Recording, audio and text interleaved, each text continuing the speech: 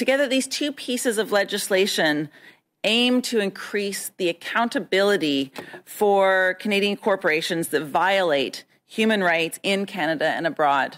As many of you will know, Canadian mining companies are often registered in Canada, partly because Canada has extremely lax regulations. And so companies, even if they are not actually from Canada, often base their companies in this country. And then when we look at the situation where many countries where mining happens abroad have poor democracies, have weak human rights protections, workers and communities are violated. What Bill C-262 does, and the short title is the Corporate Responsibility to Protect Human Rights Act, is oblige Canadian corporations operating abroad to do due diligence and ensure that they're meeting the obligations around human rights. It also provides to ensure that corporations that commit these appalling human rights violations, the victims actually have recourse in Canadian court. This is absolutely essential.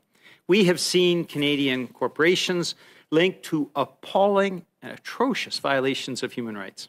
Slavery, torture, murder, systemic sexual violence, all linked to Canadian corporations. And up until now, many of those appalling violations of human rights have occurred with impunity.